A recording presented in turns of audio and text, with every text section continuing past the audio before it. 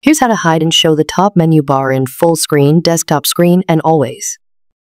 Move to the Apple logo from the top menu and click on System Settings. Now, select Control Center on the left side panel of the window. Scroll to the last on the right of the window. Here's how to automatically hide and show the menu bar option. Select the In Full Screen Only option. Now, your menu bar automatically hides and shows when a window is in full screen mode.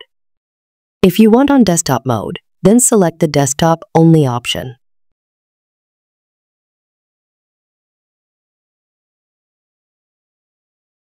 For any screen, select the Always option. To stop hiding and showing the menu bar, then select the Never option. That's it. I hope you found this tutorial helpful. Don't forget to like, share, and subscribe for new free tech guide video updates. Post your questions in the comments section below.